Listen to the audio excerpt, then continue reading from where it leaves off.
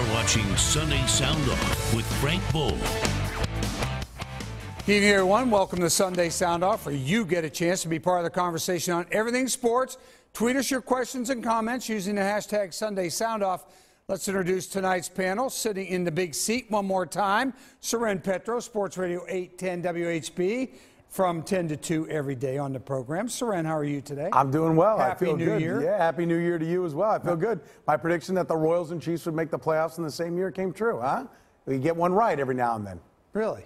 Yeah. I think I missed that. Yeah. Okay. TJ Carpenter from Sports Night and covering all things Kansas City sports. TJ, how are you? I'm doing pretty good. You know, I won a couple of friendly wagers this weekend as my Arkansas Razorbacks defeated the Kansas State Wildcats. All right, I got you. Mark Bo Richter, former chief, also does the football analyst for the Sports Radio 810 WHB. Mark, how are you?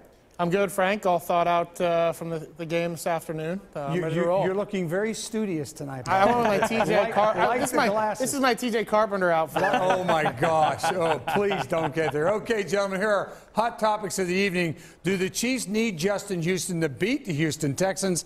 What worries you most about the Texans? And is this potentially Bill Self's best team at the University of Kansas? But first, our question of the week, how far can the Chiefs go in the playoffs? Soren, what do you think? 1, 2, 3, Super Bowl? You know, I mean, how far can they go? They can go all the way. I mean, I think this year is looking very wide open when you see how mediocre the Packers just looked on Sunday Night Football. They've got the great Aaron Rodgers at quarterback, but they're clearly a fallible football team. The Broncos are bouncing around from quarterback to quarterback over on the AFC side. The Patriots have lost 2 in a row.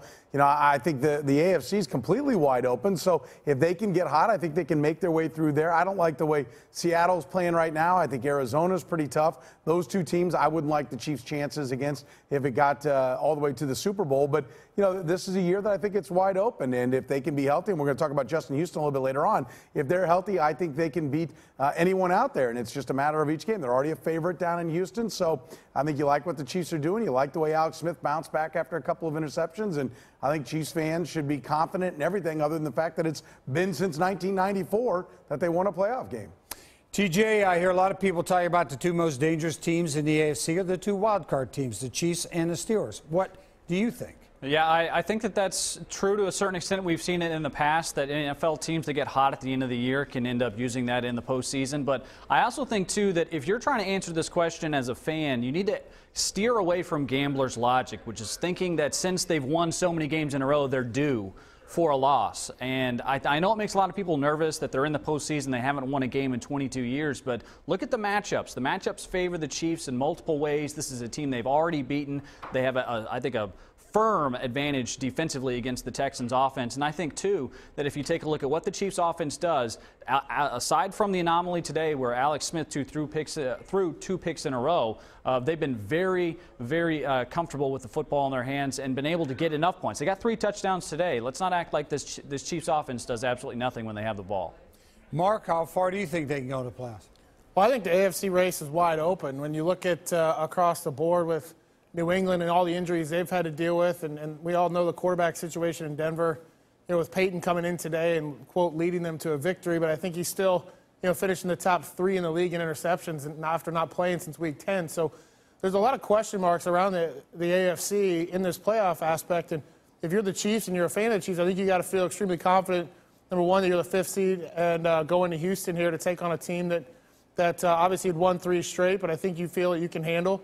And then as you look at the rest of the playoff potential matchups there, I don't think there's a team in this playoff picture right now in the AFC that's truly the favorite. You know, Denver had to win today and had to have a New England loss to get the number 1 seed. So I think it's completely wide open, and I think it's a pretty good probability this team could get a win for the first time since '94. Yeah, the amazing thing, too, Denver could have gone anywhere from getting home field advantage, being number 1 seed, all the way to out of the playoffs. So it was a wild final Sunday, that's for sure. You know, Frank, I'm not sure what gamblers TJ's talking to, because all the ones I know, you ride a streak or you get out of the way of the streak. So I think they're going to be on that. And look, let's be honest, they're playing the worst team that's in the AFC. The Chiefs have to win this game. As a franchise, as an organization, it's long overdue. They have to beat the Texans. They're already a favorite on the road. There's no excuses if they don't. Oh, boy. Up next, our hot topics. You're watching Sunday Sound Off.